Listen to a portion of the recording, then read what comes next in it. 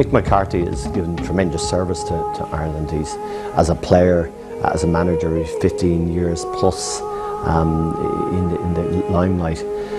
Back in 1986, when Jack Charlton took over and started building the team, Mick McCarthy was one of the main strengths of that team. Our central defence was built around Mick, and you know, a tremendous player, tremendous heart. Gave huge encouragement to that team right through the Charlton years, and you know, having been a tremendous centre defender, a tremendous motivator, he then had the task of building a new team. But he's done that, and he's given us just an unbelievable few years now in the qualification. He's a very basic, unassuming lad. Knows his business, knows his job, works very hard, and he's, like I say, he's reaping the rewards now, and not only am I delighted for him, everybody in Ireland's delighted for him. He's a phenomenal man. He's done everything right in my eyes. The media's given him some stick, but you know, he's not let that worry him. He's had belief in his players. He's been behind them 100%. He's given them everything that they've required to go out and perform at the levels that's needed. And you've got to see he got everything right throughout the campaign.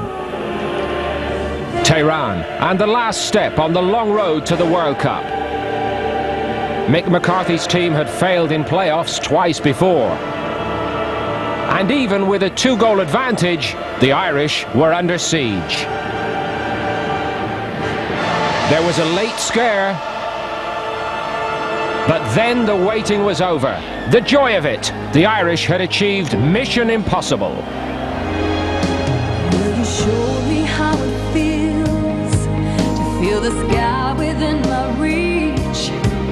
And I always will remember all the strength you gave to me. Your love made me make it through.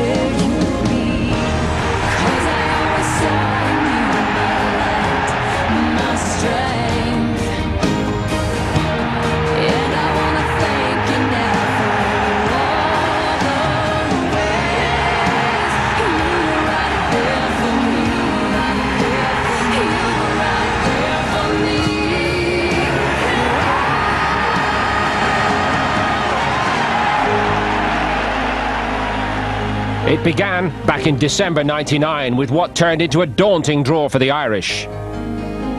Republic of Ireland, Portugal, Netherlands, Cyprus, Estonia and Andorra completed the section, but from the start Mick was quietly confident. Look at the group, look where they'd just come from, European Championships, and nobody gave us a chance to even get anywhere near Holland and Portugal. I just thought that because of those feelings, because of the way people think, because of the way probably Holland and Portugal were thinking, and they just come off the back of European Championships, that we had a chance. I just thought we might be able to sneak in somewhere along the line. We've been doing well over the last 4 years, and I think if people underestimate us, it certainly gives us an advantage. I pushed for the away game first, and Craig Brown was a great mate of mine. We've discussed a number of things, and one of his was always get one of the top teams away from home first. Because if you do, you go away, and, even if you go away and get beat, I know it's a bad start to the campaign, but it's not like being at home and getting beat. If you get beat at home, you know, like England did against Germany, and wonderfully they've done wonderfully well since to qualify. But if you get beat in that first home game, oh, the atmosphere around the place then, and the expectation level drops, and people think you're out of the competition.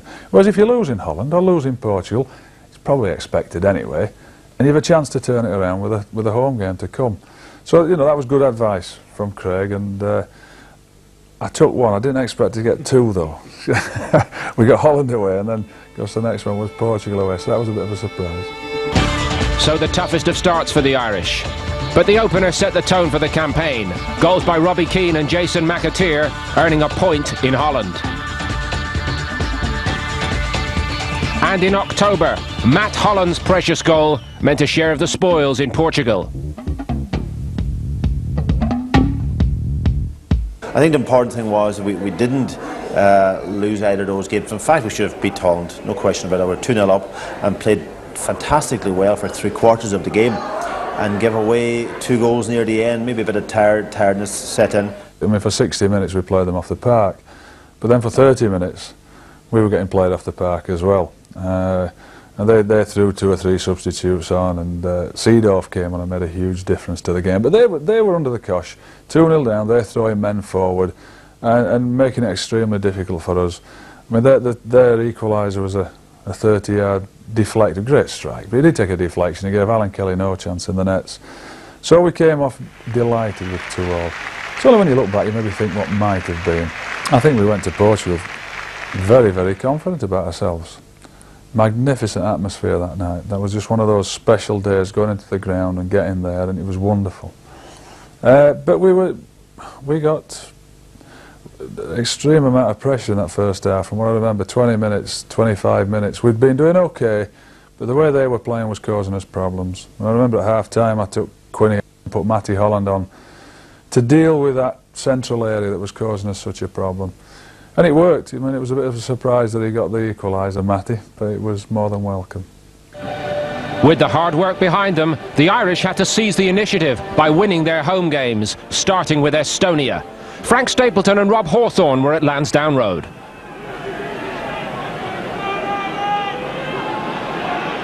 Breen seeing space to move into, and he's given Terhoff the slip.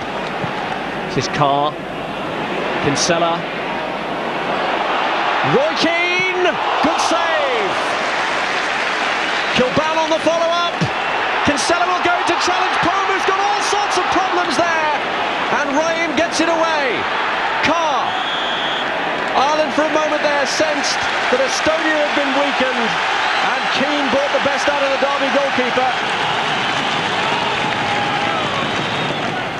McAteer. Carr has advanced well.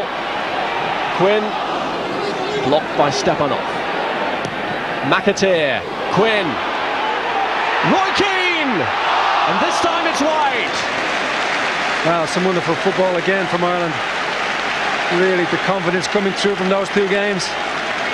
But really progressive stuff. Good crossing here from McAteer. Good hold-up play by Niall, just on Roy's bad foot. This is Terhoff, and he slipped it through to Zielinski, and space here for Zielinski, and Kelly manages to deny him. Ryan with the follow-up shot, but that was a real scare for Ireland.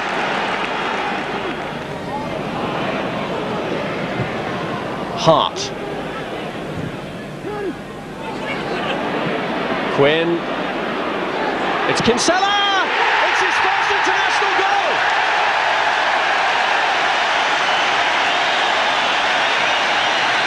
Mark Kinsella's 19th international cap brings the goal that he dearly, dearly wanted, and he's done it at Lansdowne Road. What a proud man he must be.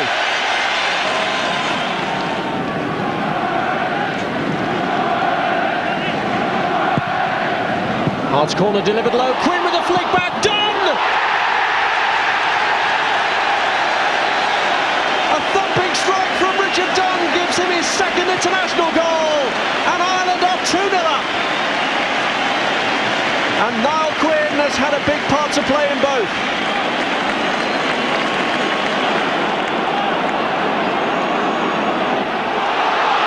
Away from Alas. Away from Stepanov, lacking support at the moment. Roy Keane and Quinn have got in there now though, and Kilban has bided his time. Quinn! Oh, is it going to happen for him tonight? The question left hanging in the air. Oh, I can't believe he missed this. I'm sitting here thinking, you just got to head it down and put it in. Hart's corner. Breen. Kinsella! Oh, and Keane, Robbie Keane stabbed it goalwards, and Martin Rain was in the right place at the right time. That's a fantastic save by Raheem on the line. Hart. Quinn's layoff. Foley. Roy Keane. He's gone for the blast. It's squirmed underneath Pome's body. And I think he really caught that one with the meat that time. He looked at his options. There was a chance on the right, but for Finnan, but he really caught the ball. The keeper got it in the second attempt. And the Republic of Ireland have really built on the confidence of their away points in Holland and Portugal. Mark Kinsella has got his first international goal. That's what set them on their way. And Richard Dunn added to it in the second half with his second goal at this level to now put the Republic of Ireland on 5 points and set them up well for when the World Cup qualifying programme resumes in Cyprus in March. Having achieved what we had against Holland and then Portugal, the 2 draws away from home, you know, the scene was set, the hype was starting already then, thinking, hey, we've got a chance here in this group. So Estonia were coming and everybody expects them just to lay down and die and get spanked. But I'd watched them actually, I watched them play Portugal. After we played Holland, I went to watch them. I knew they would be tough and resolute and fit and make it very difficult, which they did. But that night was it afternoon or evening, I can't remember, we played them both. It was I thought, a really good professional performance against a team that, yes, they came to defend, but they had a threat. The 2 strikers up front were a threat. Pace, big and strong. And I thought we handled it very well. And we picked them off, and a 2-0 was as comfortable a 2-0 result as we've ever had. And it could have been more. And that was one of, throughout the competition, was as a pleasing a performance and a result as any other, I would say. So far so good for the Republic, mid-table after the opening few games. Portugal topped the pile after a fine victory in Holland, but the real action lay ahead. After the break, we'll see how things panned out as Portugal came to Dublin.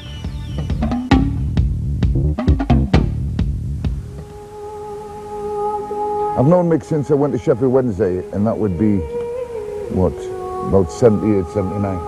And he lived in Barnsley, and he lived quite near me, and we used to use the same pub. So we used to go and have a little game of dominoes on a Wednesday night. And we'd argue like hell over 10p. Why did you play that one? Why? Should have played this one. And then we played cards a little bit, aces to kings. And when Mick took over from Jack, for me it was the hardest job in football. You know, Jack was such a legend, took us to 3 major championships, and Mick took over at a time when the players were getting a little bit older, and he had to bring in some young blood and phase the older players out gradually. And I think he done that particularly well. He gave the youngsters the experience that they needed. Okay, we took a few defeats along the way. We didn't qualify for any of the major championships purely because we lost in playoff finals. But he deserved his luck now because this campaign's been terrific. He was quietly confident that he could upset the apple cart because nobody really gave us a chance, did he, Davy? And with the 2 big ones in Europe, Holland and Portugal, and but I think Mick thrives in that situation. He gets in there. Let's go and see what we can do about the situation, and if we come out in top 10, fantastic. Mick McCarthy, what he's done for sport in the country, and what he's done for morale, and you know, it gives people a great lot of self-esteem. It's been really terrific. With the Irish blooding new players, Mick was given the chance to try out some of the hopefuls in November, a friendly against Finland, the last game before a break until New Year.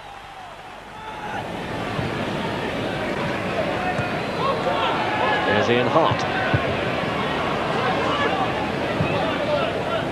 Holland. Here's Kinsella, who scored his first international goal in the last game here. He's looking to provide a first international goal here, and he's done it for Steve Finnan.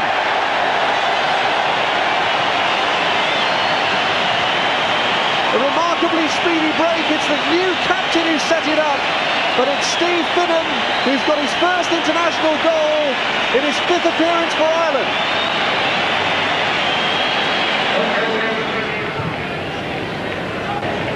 Kolka picking out Johansson. Here's Lippmann, 3 in the box for him. Tainio. It's a good firm hit. Given kept his body behind him. Saruman. This is Lippmann looking for Forsell. He retrieves it. Oh, what a drive that was! Fantastic effort. Kolka was the man who hit it and really rattled Gibbons' goal frame. Well, there was no indication of this coming. Good hold-up play by Forsell, but he lost the ball. But then retreated. What a strike by Kolka. Well, this is where Ireland need a touch of quality from the delivery. And it's been left for Steve Staunton to organise. Kinsella! A thumping drive from him, well matched by the save.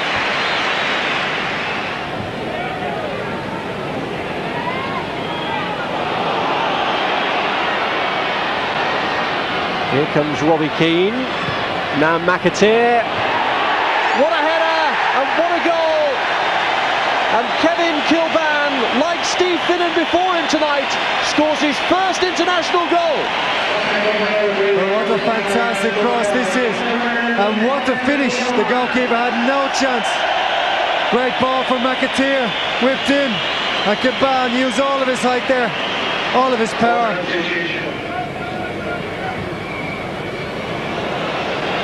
Cucci, and he's driven it across, and they can't even get a consolation goal. Cotilla steering it back across.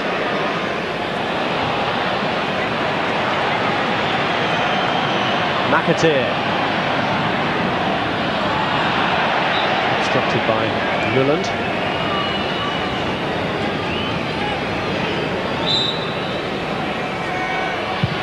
Staunton! What a way to round it off!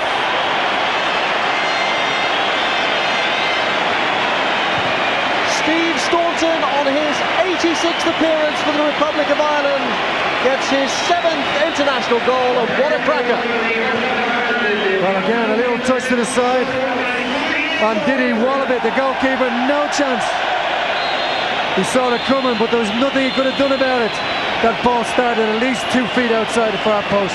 And it was the very last kick of the game. There wasn't even time to kick off again. I have to be honest, I think 3-0 was a bit of an injustice to Finland and flattered us a little bit. But it helped us to continue that winning run and that mentality of not being beaten, certainly. And even looking back to when we were in the US Cup that summer, unbeaten. Holland unbeaten, Portugal unbeaten, Finland at home, a great victory it looked like, 3-0. So it kept us on a roll, it was a great game for us because of that. With another couple of away qualifiers looming, the Republic arranged a home friendly against Denmark, but the weather beat everyone. And even then, the Irish boss took a positive from the week. It wasn't fit to play. We were both out there, and the two of us, the coaches, Martin Olsen was out there, and myself, and it wasn't fit to play. No question, no fit to play. But they had got their full strength team out, Denmark, and we had got a number of injuries and people missing. And it was one of those days I think we could have got beat at home, playing against a full strength Danish team, a Danish side with a very good side. And looking back on it, that being cancelled, I think was a good decision. Maybe even not a turning point because we were doing well, but it could have been a turning point. Had we played them and got beaten with a weakened side, it could have just have affected our confidence, and it turned out to be a good decision not playing that. Into March, and the Irish were back in action. Another 2 away games. Roy Keane was inspired, and he scored twice as the Irish strolled past Cyprus. And then a win in Andorra to put the Republic top of the group, although they made hard work of it. Always pleasing to win football matches. I think the Cyprus game especially was very pleasing. That was a good performance. That was the potential banana skin, that one. Cyprus away. They actually moved their game from the ground they normally play at, and they seemed to, afterwards, weren't happy, because we beat them convincingly. The result looked 4-0, but the game was tougher than that. But I thought that was a very, very professional performance. That was a good performance. Terrific result, because that was a tricky fixture. We didn't know what to expect going away there. You got into it, you know, always a tricky place, maybe because of conditions. But to be fair to Cyprus, they had a fabulous stadium out there, beautiful pitch, which was nice, because we expected maybe it not to be as good, and we won very, very comfortably indeed. It wasn't just a victory for Ireland, it was a victory for the shop floor as well, wasn't it? Because Roy Keane, having complained about the players travelling economy class, he got his way, didn't he? I wish I had to complain when I was playing. We might have travelled first class a few times. He did eventually when he went to Tehran in the playoffs. They were all up front first class, and rightly so. That's where he should be, and it takes somebody of maybe Roy's stature to make that little bit of complaint. But I think that was down to Mick too, you know, and between the two of them they had sorted that out, and they'll be going to the World Cup now and they'll be off flying first class. Andorra away, well, they just sat back, and 11 men come and break us down, which we knew it was going to be, with a number of injuries prior to that game, and I seem to remember Dave Connolly and Robbie Keane playing up front, and we're not getting too much joy there because we'd no aerial threat, and it was, I suppose it's kind of sad really, but we had to play that way and put the ball up at Gary Doherty on, and we nicked a goal then almost immediately, for I think we got a penalty. Goal difference it came down to our group, and I think because we didn't score as many as against Andorra as perhaps we could have done or should have done, you know, probably cost us a little bit. But it's a victory, 3 points you want. And it was the Andorrans who were next visitors to a rain-soaked Lansdowne Road. And again, the Irish didn't make it easy for themselves against one of Europe's weakest teams.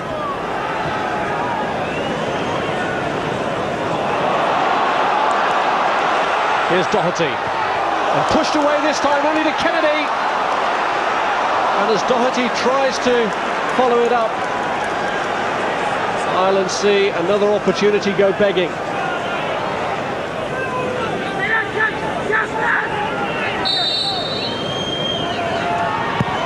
It's Ruiz with a free kick, and that's a testing header. Oh, what a shocker! Ildefonso Lima has scored. And what a start for Andorra here, past the half-hour mark. Not only have they soaked up everything that Ireland have thrown at them, they've scored only their 4th goal in this qualifying campaign. Holland. Doherty with a headed and Kilburn! It hasn't taken them long, but it was a much-needed goal to equalise. And Kevin Kilburn, who scored against Andorra in Barcelona, scores against them again. Oh, this is a great ball in. Great run by Kilburn, and what a lovely touch from Gary Doherty. Great finish by Kilburn. But they needed to get it back quickly. Lovely touch off his head, and he slammed it into the corner. Kelly. Kennedy. Kilburn's left it. Doherty with a header! And off the other side of the bar, but Kinsella thumps it in. Now it's starting to flow. And now they're starting to enjoy it a bit more.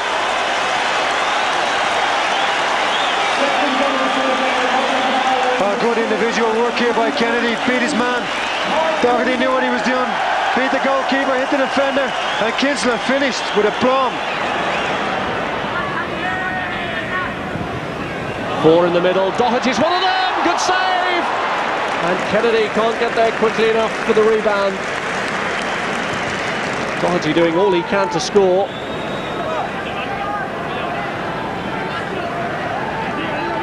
Hart's taken it, and they've gone to sleep there. It's Kinsella! And Sanchez's reactions can't be questioned there. Kelly trying to get around the outside of Jimenez, and Holland and Connolly got in each other's way. Hart! Thundering drive just over. Ireland came into this match as leaders of Group 2, a position they'll maintain by winning. Kinsella! And the goalkeeper at full stretch, getting a vital touch.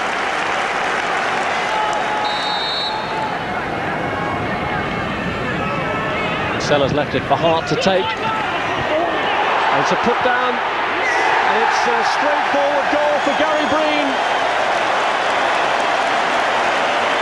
On the first time that he's captained Ireland in Dublin, Gary Breen celebrates the moment with a goal and eases the tension. Well, the keeper was bound to get cut out. Under pressure, went to punch. Breen just had to lift the ball and make sure he hit the target. Can 3-1 become 4-1? Can certainly pack a punch in Hart. Oh, and he's so unlucky there. It's the width of the crossbar that saves Andorra. To be fair, they scored a fantastic goal. If we'd scored it from a corner kick, great header. And I remember looking at the clock with about 30-35 minutes gone, and the sign said Republic of Ireland 0, Andorra 1. It wasn't a pretty sight.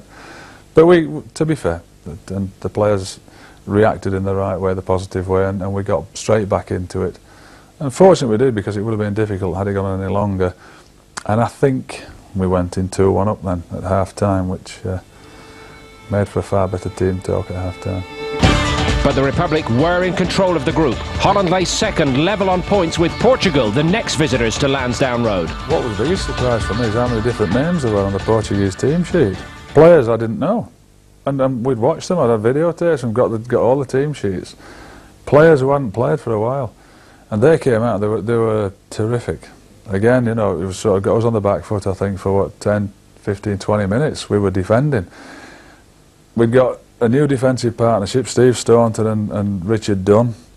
And a lot was made of that, and I don't think that, I actually thought they defended very well. What we didn't do, we didn't pass the ball very well. The chances that Portugal got came from our inability to pass it and to keep hold of possession.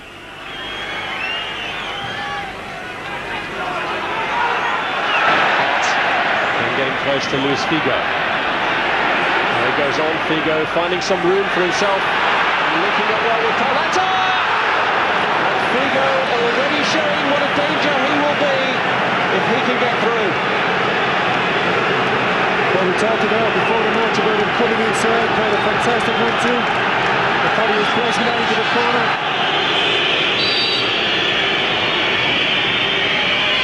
Luis Figo over the free kick for Portugal, and he's bent one in. It just sails over. Kinsella, Litosh, and Paoletta here is onside. Staunton has to get back to him. Well, he's held him up, but he's got support. It's Rui Costa. Oh, thundering shot! He's there again, and what a weak follow-up. A thunderous effort the first time that rattled the goal frame, but what a disappointing follow-up to the rebound.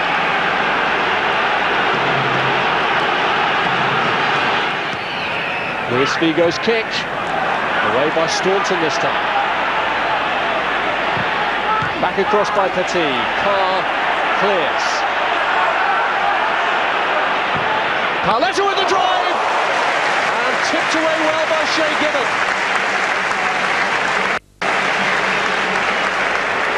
Yeah, what a strike this is by Paoletta. Comes inside, he's hit it, he headed the win, it's gone in the top corner. Fantastic save by Shea Given. Staunton. The header goes straight to the danger man, Rui Costa, who's got Barbosa now moving out to his left. Pedro Barbosa, and it's reached Paoletta! Oh, it's a great chance, and Dunn will be so pleased that he missed that opportunity because Dunn left the cross. And this centre-back partnership is just getting pulled all over the place. Steve Staunton caught on the back foot. Paoletta really should have scored. And somebody's looking down on us today because this is an absolute sitter. There was a strong wind in that game as well, I remember. That was at the back of the Portuguese, and we found it so difficult to get out of our half. And I have to be honest, I thought we got to grips with the game after about 30 minutes and we settled down, but I was glad to see half-time. And I'd contemplated some changes, but understanding the circumstances and the conditions that were, I fancied us second half with a win behind us, and we'd settled down, we'd started to play some stuff that we would cope with it, and it proved to be. And the throw is reached Quinn, and Kinsella comes in! And that was goal bound and had to be tipped away. This is more like it from Ireland. Yeah, this is what they needed to get the crowd going again. Great follow-up play by Kinsella, good save by the goalkeeper. Sorted late.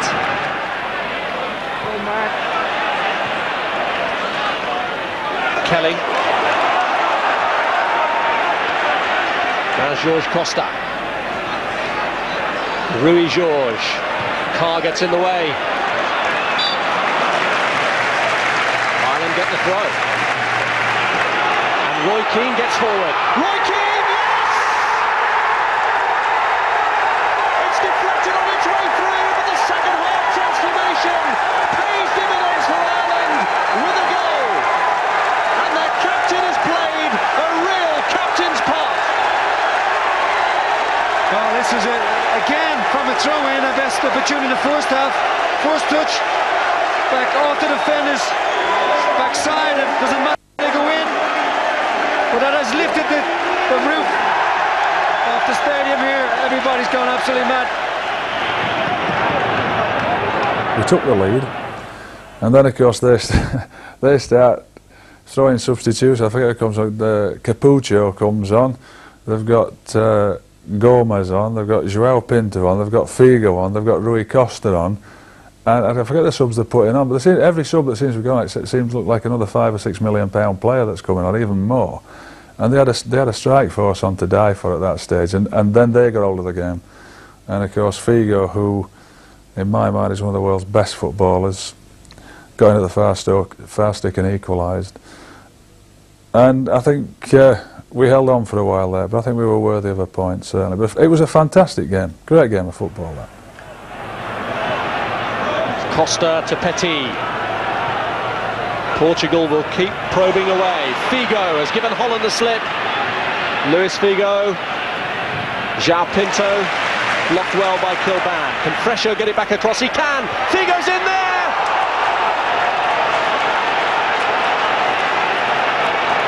It may not have been his best performance, but he's broken Irish hearts. Luis Figo gets the equaliser. Well, he just had a feeling it was coming. Ireland dogged defending, but too many men on that right hand side. He comes in, and to be fair to him, he's put his head there, and it's a great header into the top corner. And he started off the move and kept on there. But it's Ireland really give the initiative back to Portugal. They've got nobody up front, and the ball just keeps coming back, and eventually something is going to happen. But all credit to Luis Figo in there where it hurts. A great header. Petit. Now João Pinto. And these worrying times for Ireland. Portugal starting to get a grip again. Great move, João Pinto. Figo again. 4 days later, the trip to Tallinn. No slip-ups, a job well done. The Irish returning with the points. Goals by Richard Dunn and Matt Holland. And now the excitement was beginning to build. Each and every game was, this is the biggest game Ireland have played, the most important game. But I think we thrive on that. It's fantastic. You know, it's a great position to be in when consider what people thought about before the group started. And it's another of those big games after the break as the Dutch come to Dublin.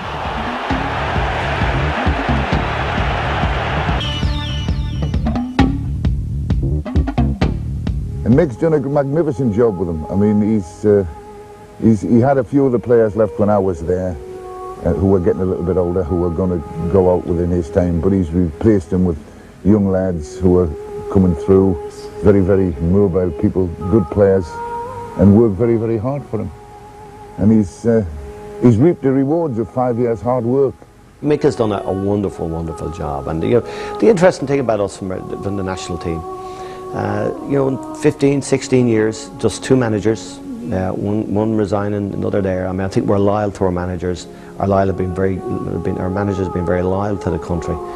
They've done a great job, and Mick McCarthy is a great person. I wouldn't know him on a huge friendship basis, but I know quite well. I'm very proud of him. I'm very proud of what he's done for this country. A friendly against Croatia gave Mick McCarthy the perfect chance to prepare for the crunch game in the group against the Dutch a few weeks later.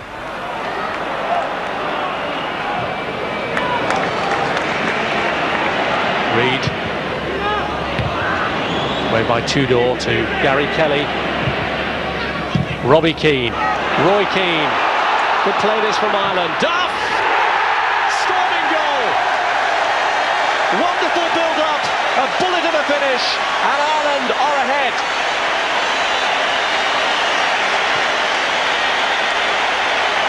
Great touch here by Robbie Keane into Roy Keane.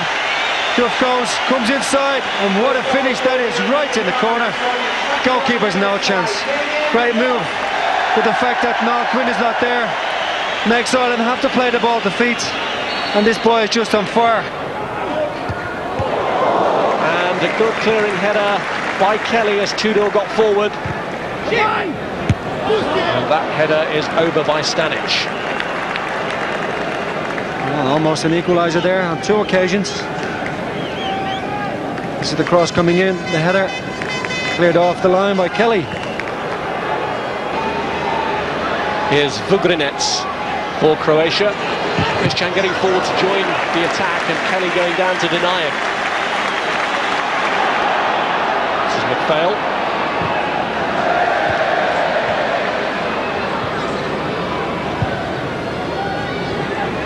Carsley. Connolly. McAteer has got forward with a chance of a second, and Clinton Morrison scores on his international debut. It's a dream come true for the Crystal Palace striker. After a couple of under-21 appearances, he scores for the senior side. This is great play from David. What a great ball through to McAteer. Great save by the keeper. Well, look at that, for an easier goal in the international debut, but he won't mind. Well played, Jason McAteer and David Connolly.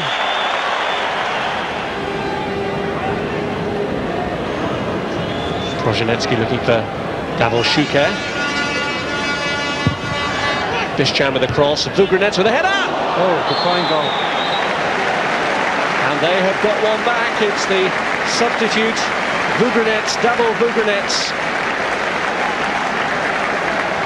This is a fine cross by Bischan. And he placed that, a beautiful place, header down into the bottom corner, but the goalkeeper can't get to it. And that's a reply from Croatia. Fine header into the corner. Tudor going for it, and there was a handball the referee saw in there, and he's given the penalty, has he? He has. Well, all the Croatian players are called for it. Difficult to see from this angle. Here we go.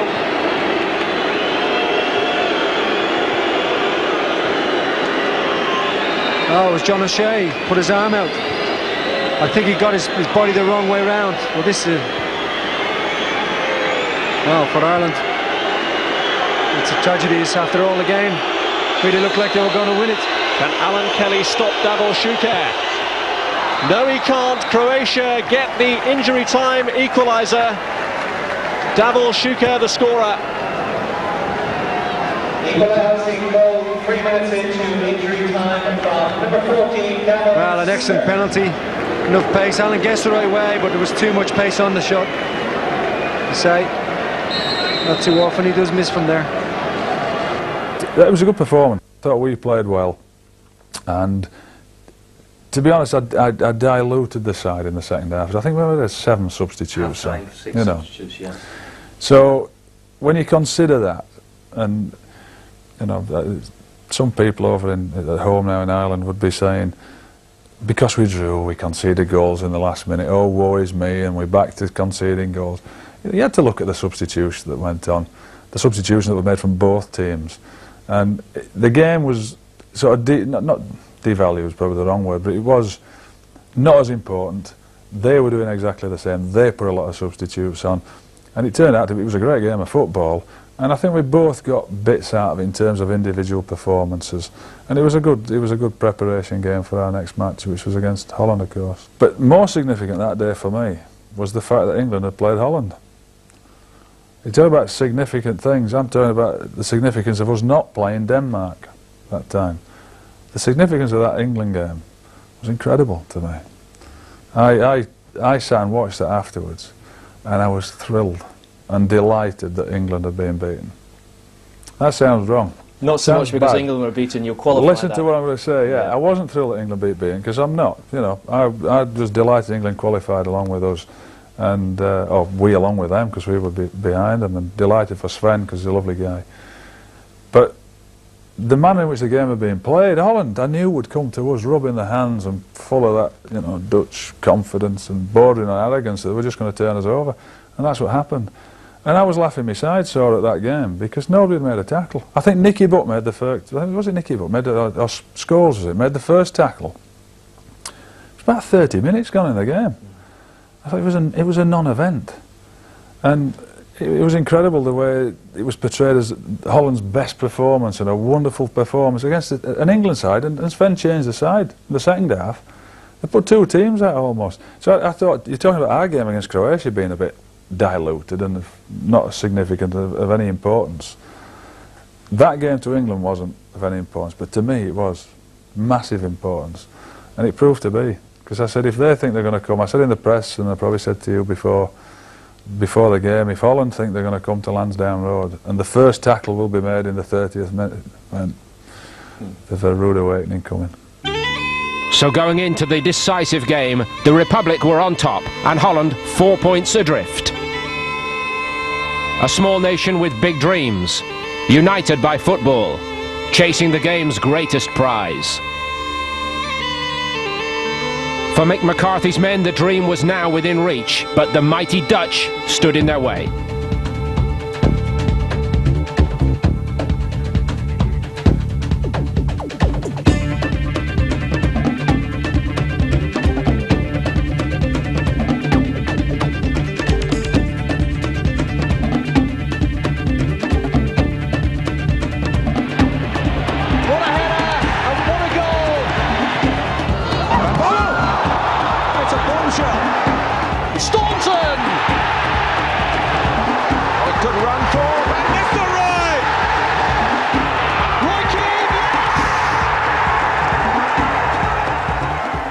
That was do or die, that game against Holland, because if Holland won that match with their superior goal difference, I think they would have went on to get that second spot.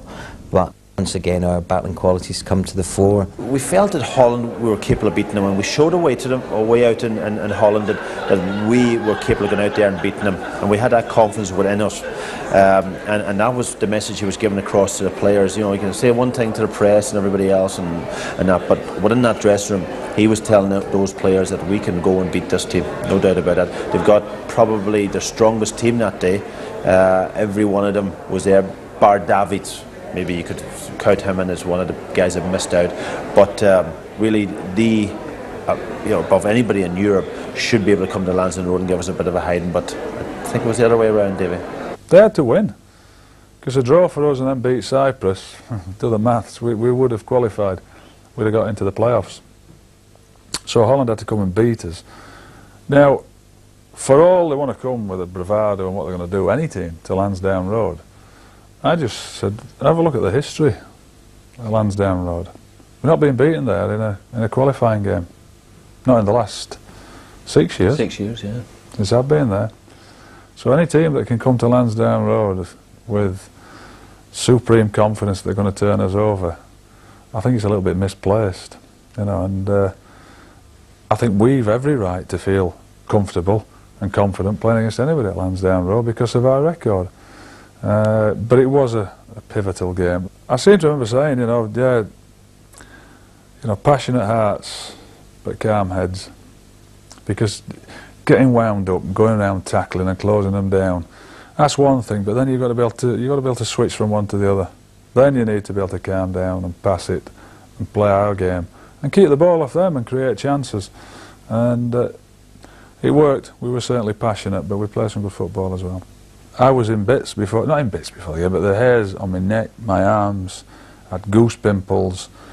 It wasn't cold, and I had a lump in my throat. It was just amazing, just the atmosphere. And then when the national anthem was sung, never before have I heard that. It was fabulous, it really was.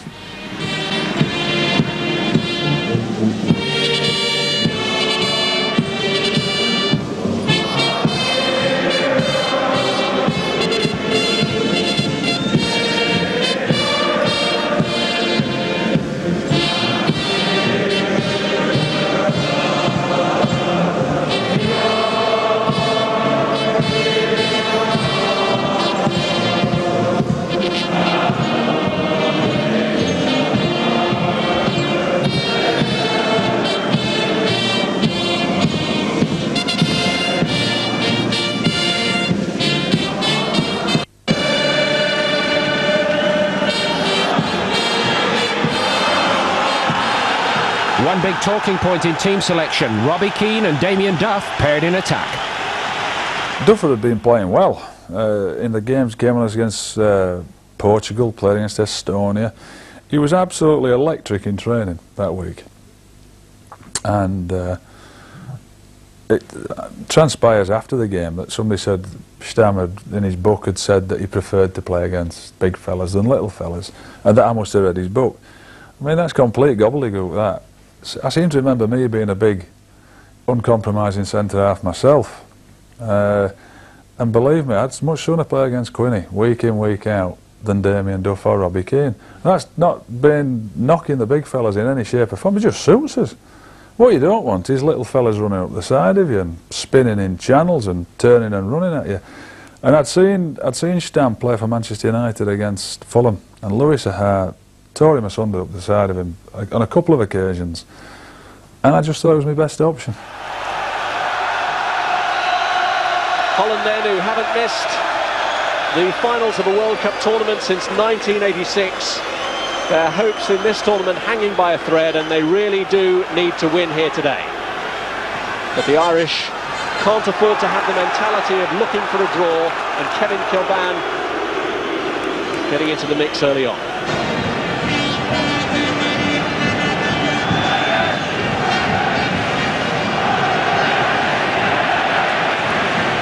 Here's Mark Overmars.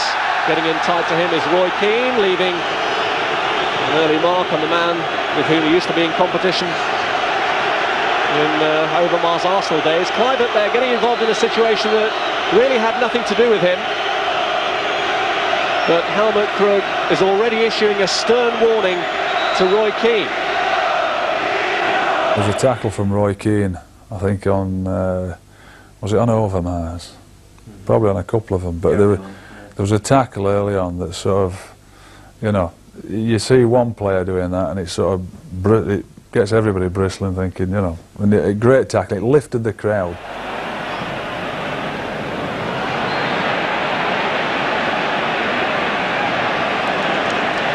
And Clivert here has won it from Kelly. Here's a great chance. Oh, that could have been a nightmare start for the Irish, and how grateful they are that Clivert has missed that opening. Well, this is an absolute disaster for Gary Kelly so early in the game.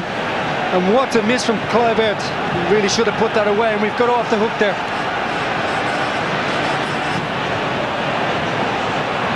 We gave it away at the back, and it straight to Clivert's feet, and he's through, and you know, I watch him on the box here, and week in, week out, he slots them in the net, and thank goodness he didn't. He missed it. He missed it by, must have been millimetres. It scraped the post, I think, and everybody found. I mean, I think if you get that on tape, there might be a silence there when he gets that ball and picks it up.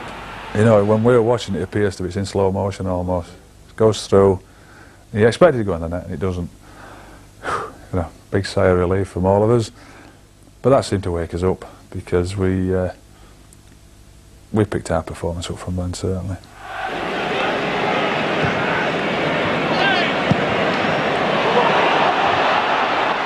Robbie Keane.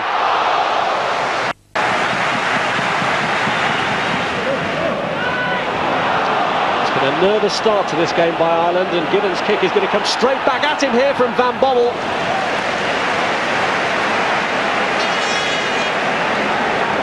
I think we've got to get more of a competitive edge into our game. We've got to, we want to play football, but this is from here, goal kick. He's running straight at the back foot, gets a shot at target. Away goes Damien Duff. Keane opts to stay in the penalty area. McAteer and Holland trying to get forward in support. Here's McAteer. Now Kilban. Robbie Keane. Now, that looked to be a push in the back. And the Irish striker feels that the assistant referee should have seen that. This is a fantastic move. Best movement of the game for Ireland. Just a little nudge in the back. If he'd have missed the ball, I think he might have had grounds for a penalty, but he actually made contact. Very much the referee could have done in that situation. Mark Overmars. Free kick given away by Gary Kelly, and a yellow card for the Leeds man. Well, this is a silly tackle, isn't it? Tackle from behind. And it had been worn before. Getting a little bit frustrated. Just take it easy, Gary. Now he's put himself in a difficult position because Overmars will looking to run at him even more now. Tendon sweeps in the kick, and Van Nistelrooy couldn't provide a finishing touch to it. How did that one get away? This is fantastic pace by Zenden, and everybody missed it. It just got a flick on the near post. I think it was an Irish head. Yeah, it was Matt Holland. And Van Nistelrooy couldn't believe that a ball was in front of him. Duff.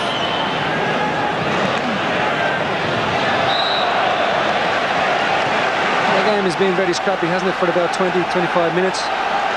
But I think Ireland will feel that they've battled their way back. Very lucky not to be at least 2 goals down in the early part of the game. But since then, there's not really been much happening, and it's mainly been down to Irish mistakes that they've actually got their chances. But all square then at half-time. Stalemate, no goals. Ireland recovering from a nervous start when they could have got a goal down after Gary Kelly's mistake. He almost put Clivert through, but he shot wide. Ireland have settled themselves, finished the first half stronger. And after the break, we relive a momentous second half.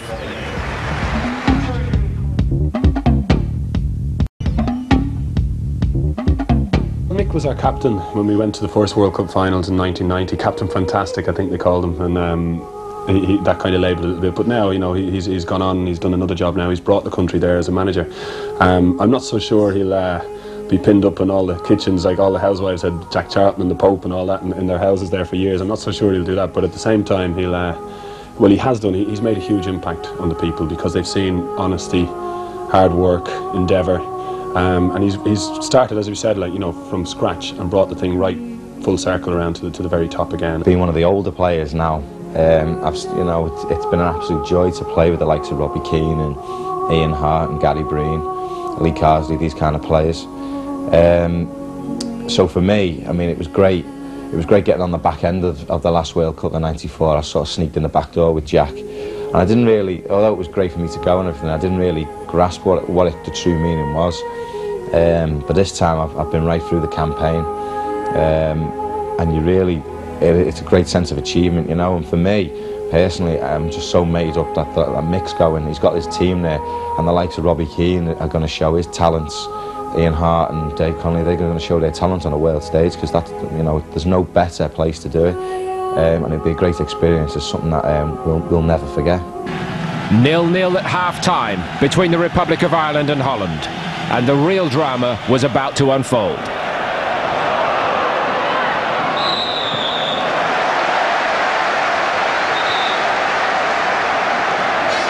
Philip Cocu just getting a warning after that challenge on Roy Keane.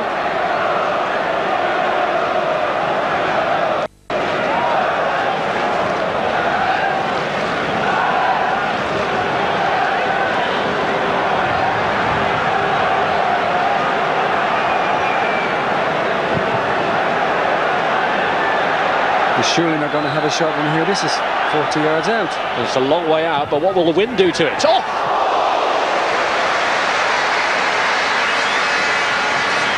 It's a fantastic effort. I just can't believe he's going to take a chance, but he got it on target, so it would have been something really exceptional now for Van der Sar to let that one in. Here's Zenden. He's tricked his way past Hart. Now can Kilban cover? He can. Good challenge. Hart. Roy Keane. Kilban gets himself out of trouble this time. But then Hart plays Ireland back into difficulties. Zenden back to Patrick Kluivert. Koku with the strike. Van Nistelrooy. Ireland were dicing with danger then. I wonder if the time might be right for Mick McCarthy to contemplate a change. Niall Quinn has been sent to warm up. I think that would give the crowd a lift as well. I think we just need the pace of the game to be quicker. And this suits Dutch up to a point. And look, putting an extra...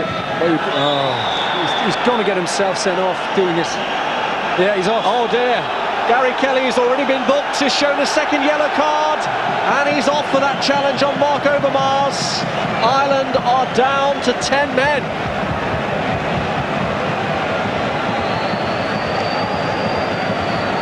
Well, Mick McCarthy, who was possibly planning a change anyway, will now have to reorganise one-man light. We were doing fine. So we'd second half had started. It was a bit of a non-event. But you know, for me, that was fine. I know we're the home side, but they're not causing us any problems. The multi-talented, multi-million-pound strike force that was against us weren't really opening us up and causing us problems, so I was fine, I was happy enough. Unfortunately, Gaz he'd remembered the passionate hearts and not the calm head speech a bit. He'd remembered the first bit, not the second bit. But you know, I have to be honest now, it's there but for the grace of God go I, that kind of thing. He went in trying to win the ball. Overmars had been causing him problems. I thought his first booking was a bit...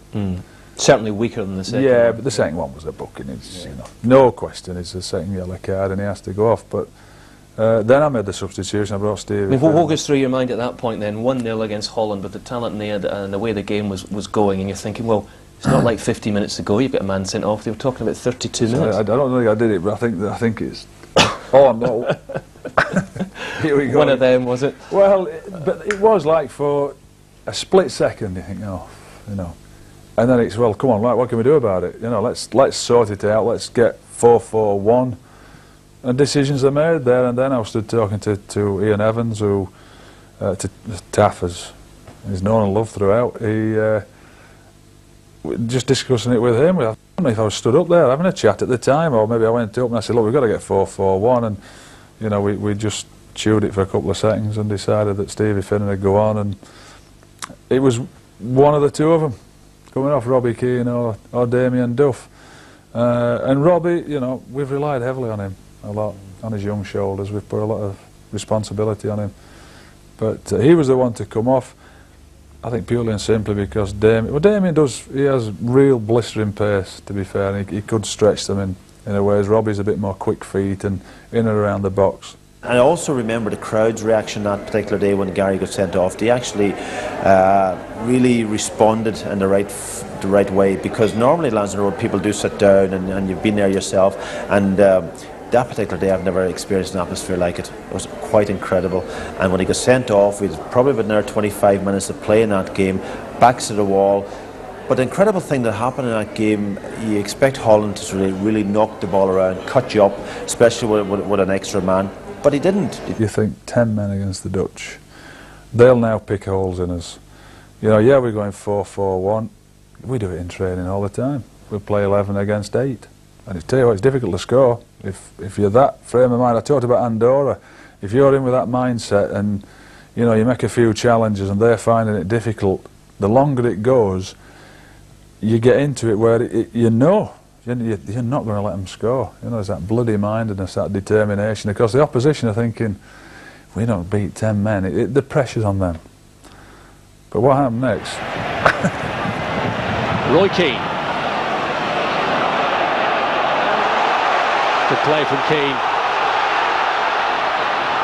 And here's Damien Duff. Good advantage played this time by the referee. Finnan. Going to try and shrug off Koku somehow. Duff misses. McAteer with a chance. They've done it! Ireland have pulled off an unlikely lead. And Jason McAteer, who scored in Holland, has scored at Lansdowne Road against Holland. And the 10 men of Ireland are ahead here.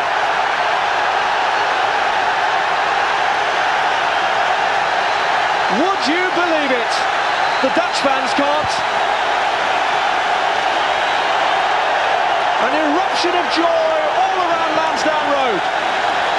Oh, Finnan does well here. Just clips the ball and it goes out past everybody. And there's Jason McAteer, side-footed, took his time. And can you believe it? Ireland are in the lead.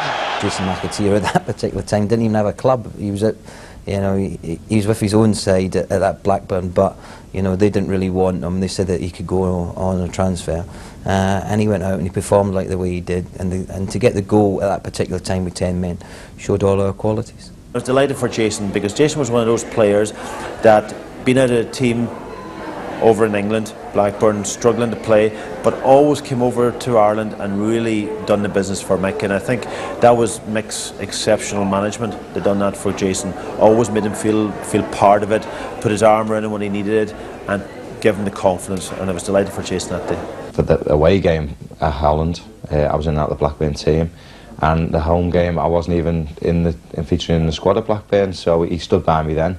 And on the day it come good for me. I managed to get a goal in either game, and it helped me in the end to get a move to Sunderland. So you know, I've got to thank him for that.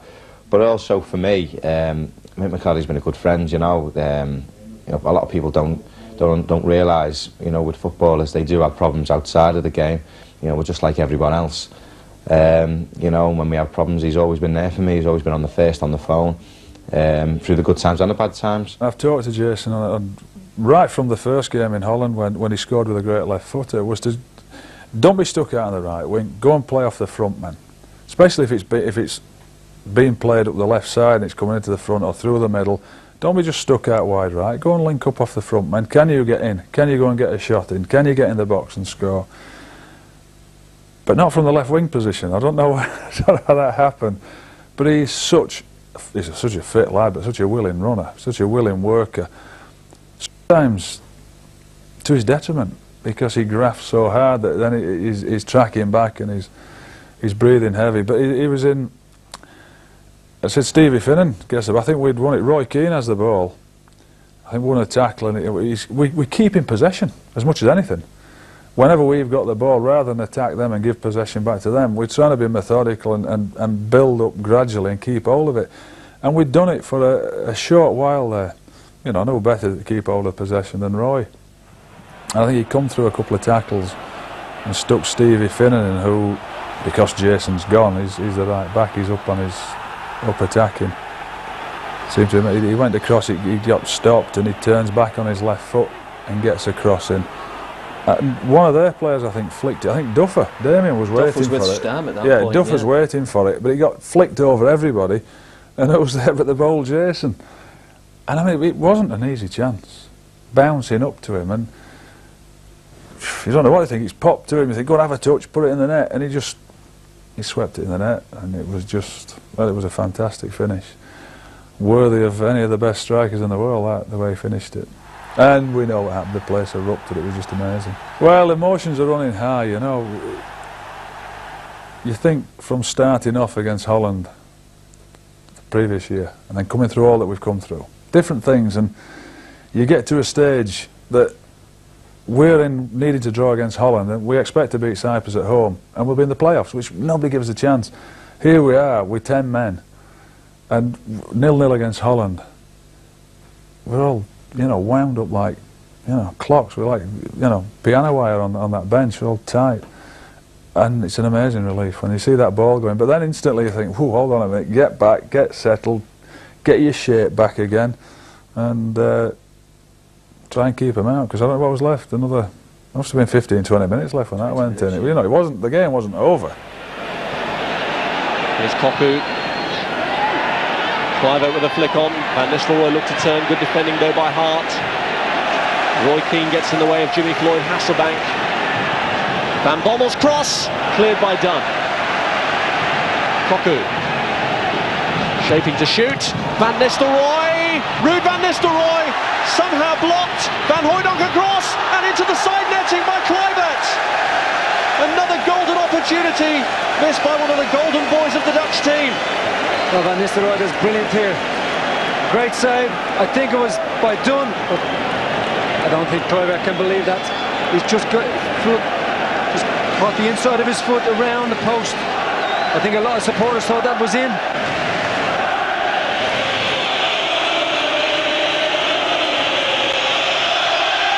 Hasselbank.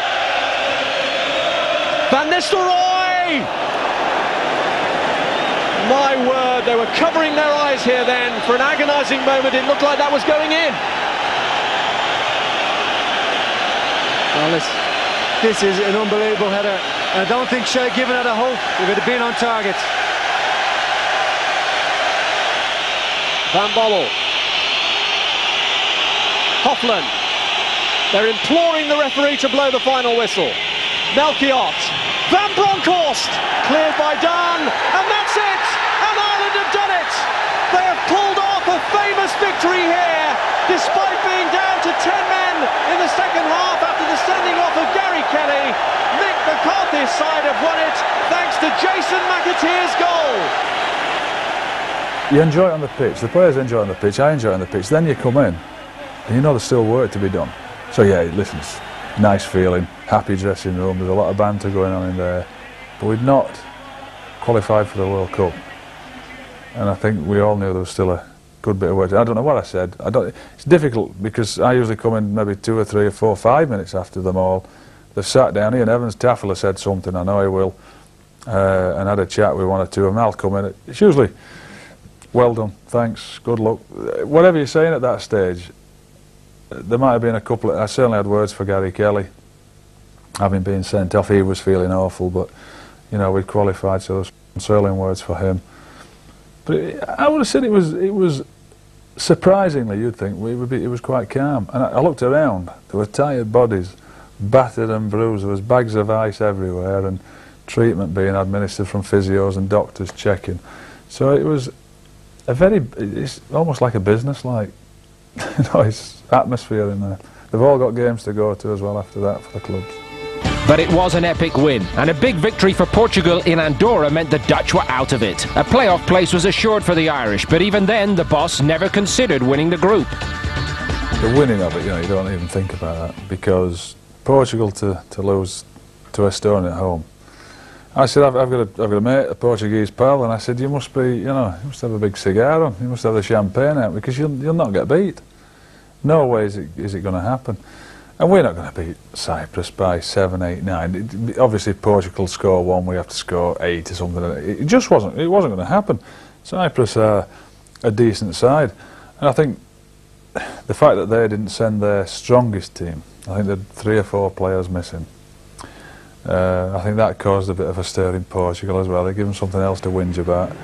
But we were never going to win by 7, 8, 9 goals, and it panned out as expected.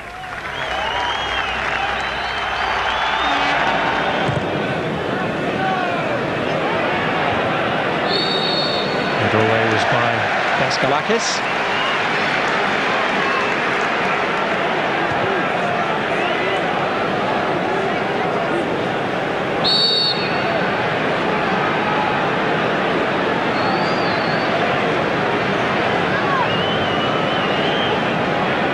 It's going to be Ian Hart. 1-0! What a start for Ireland in the 3rd minute. On a day when it was thought they may have to be patient, Ireland have got a dream opening here.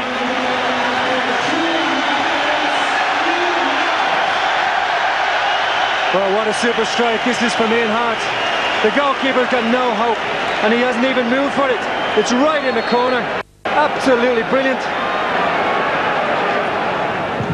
Kennedy. Clearance by Sachas to Hart. This is Keane. And Quinn is on the end of it! And he has done it! On his 35th birthday, Niall Quinn makes it a double celebration by becoming the Republic of Ireland's record goal scorer. Happy birthday, Niall, and no one will be more delighted for him than the man from whom he's taken the record, one Frank Stapleton. Well done, Niall, I've got to say. As soon as Kevin Kilbane got that ball, he just pulled off this defender's shoulder, and it was always a goal as soon as it came in, and that's what he's done all his career. Fantastic goal, and congratulations. I was thrilled for him. I was delighted he got the record. It couldn't happen to a nicer guy, better professional, and somebody who's been a huge help to me in terms of me doing my job, you know. Yeah, so pleased. I think it was his birthday as well. So he had a full house, didn't he? It was great for him. I was delighted. He stood by me when, as I said earlier, that team came to an end, and it would have been very easy for him to bring in somebody young and nurture them through, like he did one or two of the others. Thankfully, he kept by me, and he stood by me, and he kept playing me. I was getting injuries here, left, right, and centre, but he stuck me in every now and then. And when I was fit, and I got the odd goal here and there, and I ended up getting the record. So, you know, a lot to be grateful to him for. And I scored far more goals for Mick in the amount of games than I did under Jack. You know, I mean, it's just really suited me great to be involved with Mick for the last 4 or 5 years. Here's Gary Breen. Roy Keane. Now Yasumi with the opportunity for Cyprus, and he's hit and hoped, and he's produced an excellent save from Shea Given. This is a tremendous effort. This must be all of 40 yards out. What a strike. I think it was going in. It's a good save. You have to make sure.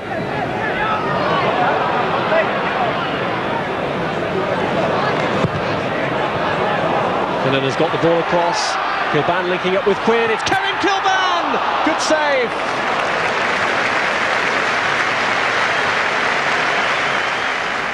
Meanwhile, there have been developments in the match in Lisbon. Portugal against Estonia, and Portugal have taken the lead. João Pinto has scored for Oliveira's team, and they lead by 1-0, which, as it stands, puts Portugal back to the top of the table by virtue of their superior goal difference.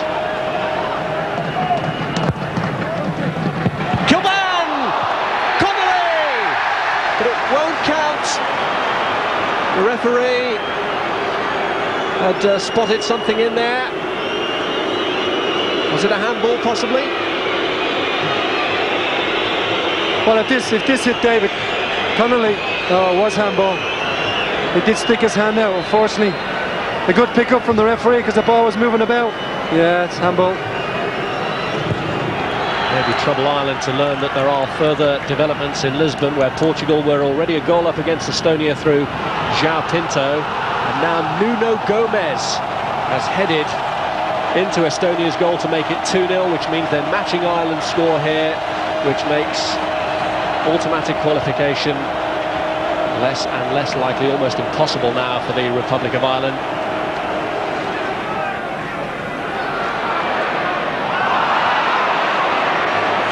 Theodutu breaks it up. A frustrating passage of the game at the moment for Ireland, this. Okas has Yasumi waiting in the middle. He's done well! And he hits the side netting.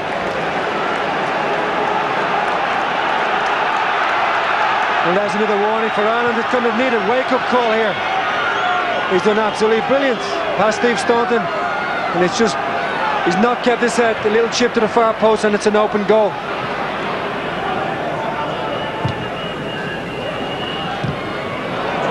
Quinn's layoff. Here's Kilbane.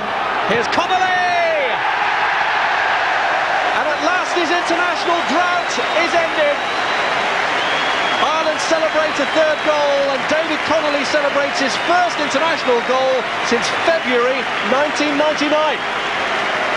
Yeah, this is a great move. A lovely ball in by Ian Hart. Great layoff by Niall Quinn. Kevin Kilbane. And he just let the ball run across his body. Knew where the goal was. Into the corner. Lovely play. And well done, David Connolly. Not only did he need the goal, but I think Ireland needed a goal at this stage of the game.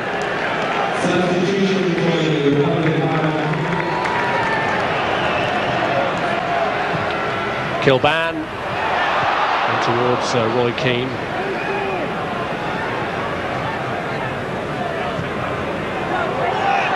Is Roy Keane.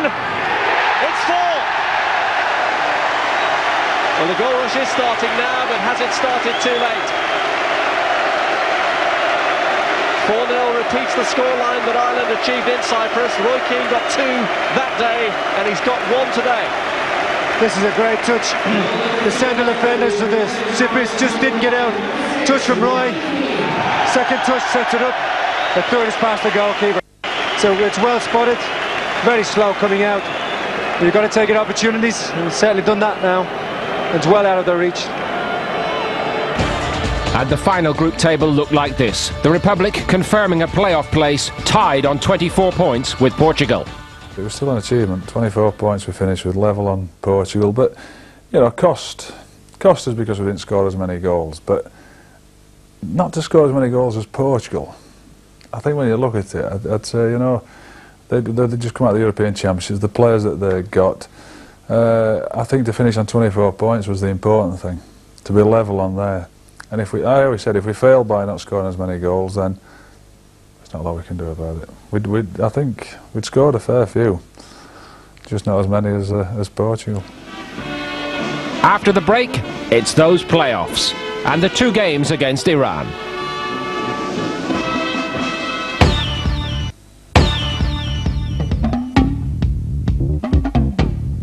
He's not worried about the press, he's more worried about the fans and the people of Ireland, how they accept him, and I think they accept him well now. He's overcome, I remember the very start, and he'll forgive me for saying this, I met 2 ladies, older ladies in Dublin airport, and they came over and says to Mick, I know you, don't I know you, you've been on TV. And Mick wouldn't give in to her, she went away, she came back, I know who you are now, you're Jack McCarthy, aren't you? He's got there, they're going there, Ireland's going to be in front of the world for the next 5 or 6 months, and I think they'll do okay. I honestly do. I think they'll do okay. I've seen them play a few times, and he's got a very good, young, balanced side, and one of the best players in the world in Roy Keane, of course. One major development before the first leg against Iran. Roy Keane was fit to start, and he had been inspirational throughout the campaign.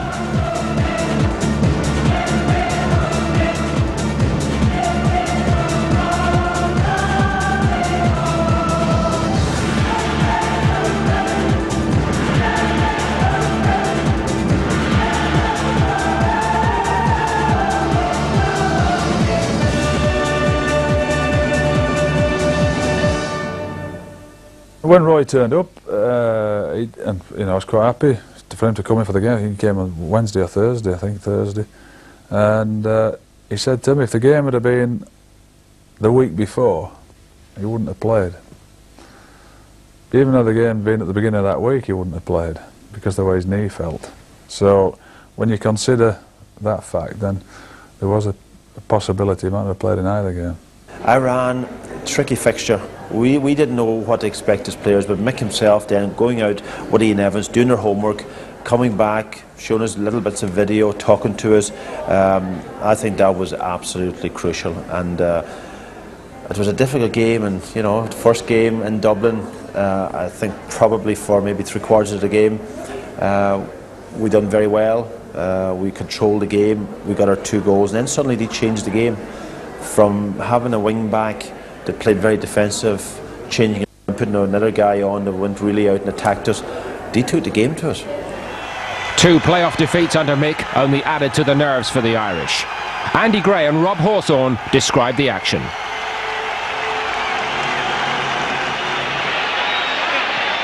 Finnan. McAteer. Goalkeeper thought about coming in, didn't it? Robbie Keane! And straight into the goalkeeper's hands. Didn't quite come for him. I wondered about Quinny, would he go for goal? Would you look for Robbie Keane? They back off Quinn unbelievably here. Now Quinn, 8 yards, 9 yards, free header. He's so unlucky, Robbie Keane. Just didn't get the power that he required. Ian Hart. Played low this time. Quinn gets down, Staunton! Oh, well done, goalkeeper. Well done. That was a brave piece of goalkeeping, I have to say.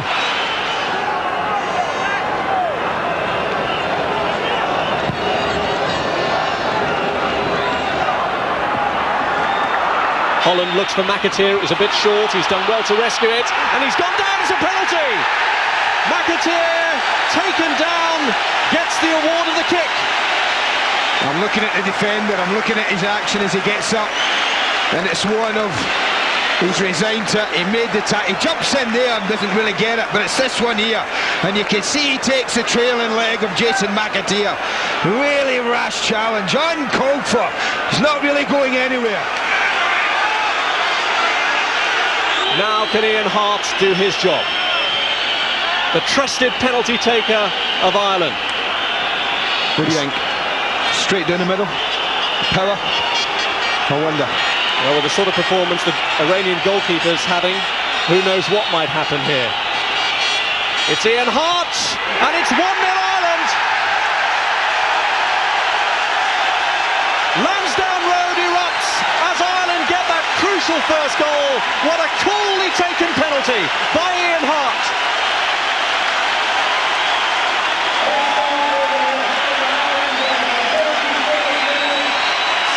Well, it's been a long time coming, Rob, but well worth waiting for. It's a pressure situation.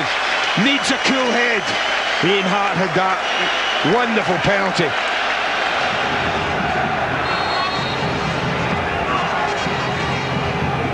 It's McAteer who takes it this time. Robbie Keane, yes! His international drought is ended in thumping good fashion. A spectacular finish from Robbie Keane. His first international goal in 14 months, and what a time to score it. And what a big goal it might be, Rob. It might be the goal that takes Ireland all the way to Japan and Korea. Roy Keane. Finnan. McAteer. Kilban. And he's launched it. Good take. Lovely football.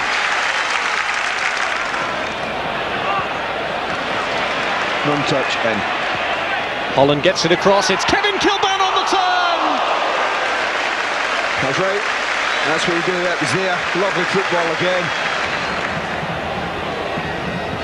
Well, can life get any sweeter for Leeds United at the moment? Top of the Premiership. Oh, here's a chance. It's Karimi who's through. And well done, Shay Given.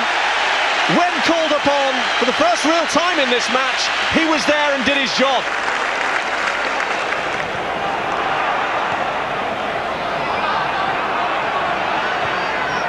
Ali Karimi, who is the danger, gets away again and tucks inside Gary Breen, and he's got through! And another magnificent stop!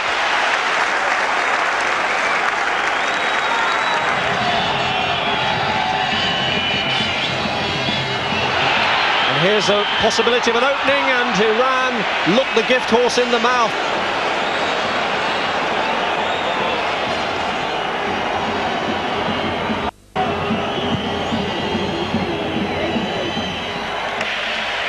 Kenny Cunningham keeping a watchful eye on Ali Daei, and the Republic of Ireland will take a 2-goal lead to the hostile environment of Tehran for the second leg of their World Cup playoff. Ian Hart scoring from the penalty spot before half-time, and after the break Mick McCarthy's team extended their lead thanks to Robbie Keane's first international goal for 14 months. A couple of incidents in that game. Shea gave him 2 fantastic saves, and to go to Iran 2-0 as opposed to 2-1 was a huge boost for us. That was the game, I think, that proved to a lot of people in Ireland that again, Shea was the main man. It's lovely when a goalkeeper comes off the pitch and you could say that we would have been beaten only for him, but the saves he had that day, especially the second save, I thought it was a fantastic one. Over the whole course of the tournament, or the qualifying stage, I think we only lost 5 goals, and that's a credit to Shea, Alan Kelly also, and Dean Carley, because the important thing with that group is that they all work together and they work during the week, and all I have to do is sort of give them quality, talk to them a bit about the psychology side of it, and those 3 guys work extremely well. But Shea now he's matured into a very, very good, accomplished goalkeeper. he's much stronger physically. He's also much stronger mentally, because he was always very, very hard on himself, I felt, when he was young. Wanted to be there, wanted to get there before actually maybe he was ready to go there, to be the best in the world. Now he's got the opportunity in a World Cup to go out there and show and carry on from what he's been doing. So to Tehran and the Azadi Stadium, with 120,000 waiting to pay their respects. It wasn't over, as it was proved, and of course of Iran's home record, how they play at home, the atmosphere. I wouldn't say it could be intimidating. I don't think for a minute it intimidated my players and the team. They didn't put us under any pressure whatsoever. You know, people expect you to go to the airport and there's going to be people there and they're going to put all sorts of pressure on you. Maybe not getting your luggage and maybe not getting there to the hotel on time, but everything ran really smoothly, and the hotel itself, they were great in there. Only when we got to the game did we find out the true passion of the Iranians. They were there from half-1, the game was at half-5, and they really were very, very boisterous indeed. And we walked in and we had to go in underneath the stand in case, because we were throwing things and they were just going crazy. Male testosterone, people were saying at the game. No drink, of course. But we got into the dressing room and we decided, right, are we going to stay in here or are we going to go to the pitch? And we decided we're going to go onto the pitch. And I think it was the right thing to do, and it was sort of an hour and a half, 3/4 before the game. We went out there, we got all the abuse from them verbally, and eventually it sort of died the thing down a little bit, because it wasn't even half as bad when we took the pitch just right before the game. A significant point was that Roy couldn't play because his knee was troubling from the first game. And of course people say, oh, what can you do without Roy Keane? And of course I prefer not to talk about him if he's not there, talk about the lads who are playing. And the two, Matty Holland and Mark Kinsler, fantastic players for us. And I thought, on top of everything else, that was just another pleasing point, that we went there without, you know, without Roy, without the captain, and played as well as we did, and as controlled and as mature performance as it was. Again, different tactics. We had to sort of not go mad. In Dublin a little bit, we went maybe for our third goal and we exposed ourselves a little bit. But out there, we always knew that we could sort of take the ball to them, but with a little bit of caution. And I think it worked very well. Our defence played well on the night. I just felt from the Iranians' point of view that they just didn't have that total commitment, that they were going to feel that they were going to go and win the game. And it was only until the last couple of seconds when they had scored a goal that they were running around a bit frantic. But up until that, it was quite easy. The goal, deep in injury time, meant Irish hearts were in their mouths suddenly. But then the final whistle, and the celebrations could begin, albeit in a rather unusual setting. It was a strange feeling. We're away from home. We've got a small section of fans. Can't hear them. No chance. The noise that was going off, firecrackers, bangers, bombs, stuff had been thrown that set the stadium alight. It was an incredible atmosphere to the last 15 minutes. I was being followed by a posse of cameramen and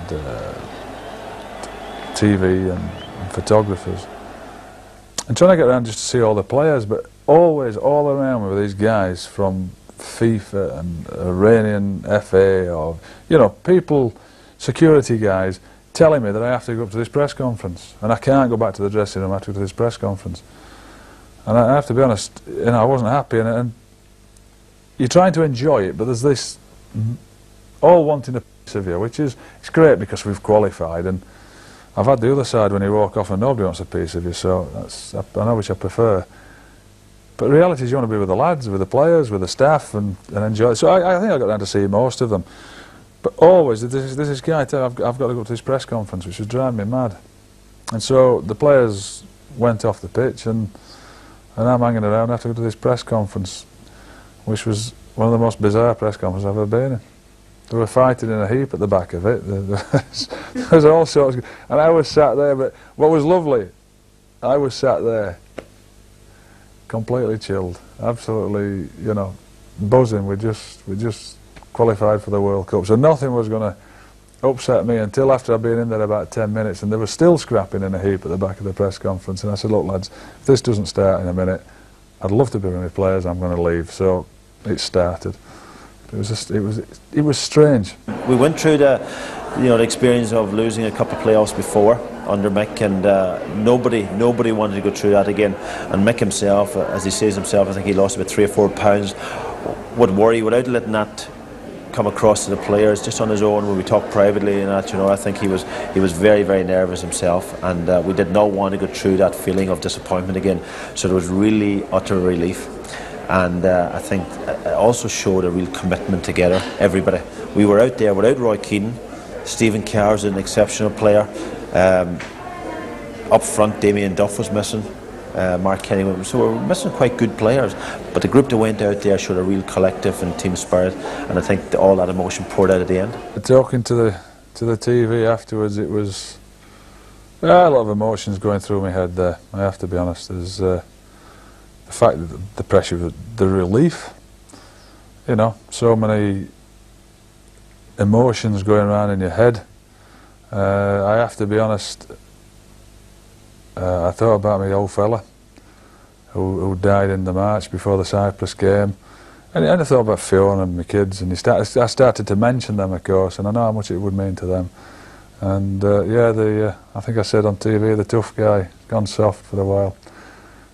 It's the way we are, mate. This hard thing that you put on the pitch, and afterwards it was very emotional. It was wonderful, it really was. So mission accomplished. Germany, Saudi Arabia and Cameroon came out of the hat at the draw. Another unique experience. I'd been around Japan and Korea looking at different things, and I don't think the penny had dropped even still that we were, the World Cup and what it was about, that we were going. But when I got to the draw and you see other managers, coaches, associations milling around the place, and it's the pomp and the ceremony and the hype, started to think about it, and then it must have been the longest draw ever. Plenty of singing and dancing. Plenty of singing and dancing. We'd gone through the full range of music, opera. Great Anastasia was there, though. That was nice of her to come and see me. I thought that was wonderful. That was a surprise. But even that was in the half time. That was between the first half of the draw and the second half. I mean, it was just dragged out, And at one stage I remember saying, who are we going to play? I just want to know who we're going to play. But at the start of it, when it came on and they played the anthem, that will be the anthem, before all the World Cup games, the World Cup anthem, and we saw the flags coming down, the kids, the youngsters with the flags, the penny dropped then. And a bit like the Holland game, hairs on the neck and the lump in the throat, seeing our flag, the tricolour, come down, knowing that we were in there. 31 other flags, that was brilliant, and I had a smile on my face from then on. I was like the kiddie in a sweet shop. It was brilliant. We've got as good a chance as any. If you look at the group we've came through, no one would have believed the Dutch would have been knocked out at this stage, would they? They've been one of the favourites for the World Cup itself. So that shows you we have got strength and depth in our squad. And I don't think we actually fear anyone. In Ireland at the moment, people are expecting us to go through the next phase quite easily, and we have to dampen that down a little bit, because we're up against a team, Cameroon, in the very first game at 3:30 in the afternoon, which could be difficult condition-wise. They are the African champions. They have been in the last 4 World Cups. We don't know a lot about them just yet, but we will find out. But that won't be an easy game. They're big and strong, and they can be an exceptional team on the day. The last World Cup, I think they weren't as good and they lost their discipline a little bit, but it all depends on the start that you get. Now, it's the first game also, and you want to be able to go into this tournament at least not losing the first game, because then it gives you a real chance. Saudi Arabia, again, I think I read in the paper today that they've scored the most goals of any other team in the 32 teams.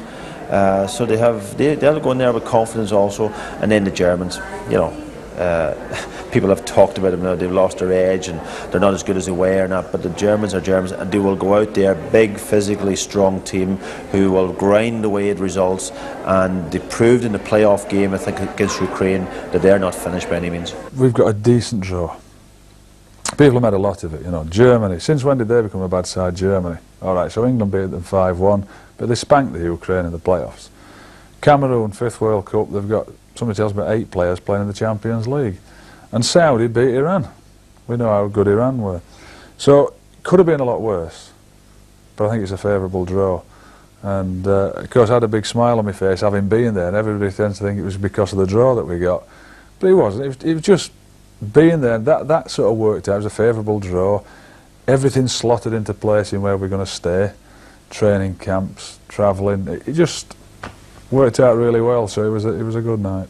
I think that the Irish must only be second in people who have Irish parentage to the Chinese in population throughout the world, because they always turn up in vast numbers, and always very well behaved, never cause any trouble. They want to sing, not fight. I remember the matches in Italy and in Sicily in 1990. We went into one of the matches, I think it was first or second match, and huge security. People armed to the teeth with the machine guns and the dogs, heading out for a war or something else. And by the end of the match, they're there taking photographs with the Irish supporters, with Irish colours on them and all of the banter. So I think the Irish travel and support, even though I would biasly say, but I think it's true, they've travelled in huge numbers for a small country all over the world. We've made friends and no enemies. And I think there's a huge appreciation for that. They love their game, but they're able to take defeat. And they're huge ambassadors for the country, and huge ambassadors, I think, for Irish culture, which is a bit of fun, a bit of sport, a bit of crack. The match is important, but it's not the end of the world. Geographically, it's difficult. Climatic conditions will be extreme, I think. Temperatures and having got there, time difference, I found such a difficulty in adjusting to it. Not only the heat, but the travelling in between times. I think that is going to be difficult, and I think for European teams to do well, it's going to be difficult. That all said, though, I'm not happy that we've just qualified. I'm not happy that, oh great, we've got out, there's this bunch of Irish tourists going over there to enjoy the World Cup and not to worry about winning it. We want to do as well as we can, and in doing that we want to qualify from the group. And I don't think anybody, certainly none of the players, will be just going there as a bunch of tourists there for 3 games. We'll be wanting to qualify. We want to get as many points as we can. Wouldn't it be great to have another unbeaten run like we've just had and qualify for the next stage? And of course I've looked at it. I mean, well, it was asked of me immediately afterwards rather than looking at it. I think if we should win our group, we play the second team out of the Spanish group. And if we finish second, then we'd play the winner, which you'd expect to be Spain, and that's in Korea. So that's our goal. May it be the shadows call will fly away. May it be you journey